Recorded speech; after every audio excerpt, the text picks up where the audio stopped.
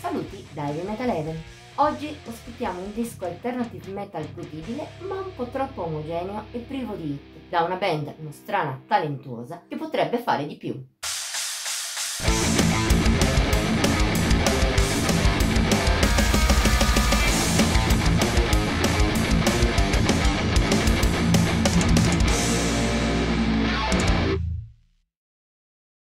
Dopo la lunga esperienza con Heavy Metal Heaven, possiamo dire che, se è vero che ogni disco è un'esperienza a parte, ci sono delle caratteristiche che spesso ne accomunano tanti, se non la maggioranza. Parlando per esempio di difetti, ogni disco ne può avere di peculiari, ma quelli che riscontriamo più spesso, specie nel metal di oggi, sono una certa ripetitività e la mancanza di vere hit.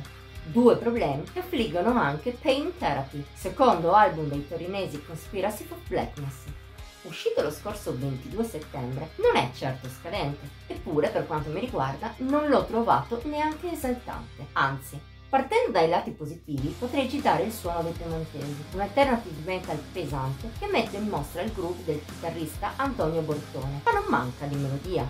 È data non solo da qualche bella venatura della stessa chitarra, ma anche dai frequenti interventi di tastiere, a volte di indirizzo elettronico, altrove con un vago retrogusto gothico. Seppur la reminiscenza maggiore di quest'ultimo genere sia data dalla bellissima voce piena ed espressiva di Grazia Riccardo, che a tratti duetta anche con un groove maschile.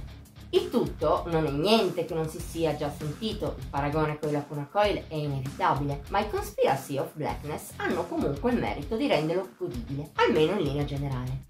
Da un lato, in effetti, Pain Therapy scorre bene e intrattiene a dovere, sia a livello vocale sia per la già citata potenza dei riff. Anche le atmosfere, oscure al punto giusto, non sono male. Purtroppo però, dall'altro lato, i Conspiracy of Blackness, come già detto, non riescono a evitare di cadere nei difetti tipici del metal di oggi. La scaletta dell'album è molto omogenea, con stilemi che non variano mai granché e a tratti rendono persino difficile distinguere una canzone dall'altra. Ciò, inoltre, è una delle cause dell'altro problema, il più grave di Pain Therapy, l'assenza di canzoni che riescano davvero a brillare. Se ogni brano preso a sé stante è di buon livello, nel complesso non ce n'è uno che rimanga in mente. Al massimo potrei citare Bones, tra svolazzi, un'ottima potenza e un ritornello che un po' riesce a spiccare. Tuttavia è innegabile che l'unica a stagliarsi con forza sulle altre è la bonus track con il nastro rosa, cover di Lucio Battisti, che impressiona non solo per essere l'unica cantata in italiano.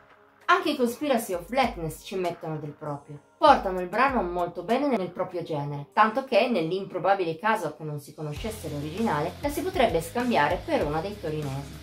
Per concludere, Pain Therapy è un album che scorre in maniera godibile per quasi tutta la sua durata, ma alla fine si lascia poco dietro. È il segno che i Conspiracy of Blackness hanno buone capacità. In questo secondo disco però non sono riusciti a sfruttarle al massimo per dare alla propria musica quel quid in più che distingue un album carino, ma nella media, da uno davvero valido e importante. Speriamo che la prossima volta i torinesi riescano a focalizzarsi meglio. Di sicuro la loro abilità merita di essere usata in una maniera migliore di così. Voto di Heavy Metal Heaven 70 su un massimo di 100. Per oggi è tutto. Se ti è piaciuta la recensione ti invitiamo a mettere like, a commentarla e a condividerla. Puoi inoltre iscriverti al nostro canale e attivare la campanella degli avvisi per non mancare neppure uno dei video che pubblichiamo ogni settimana. Infine, seguici su Facebook, Instagram e Pinterest. Trovi i link come sempre in descrizione. Ci vediamo la prossima volta!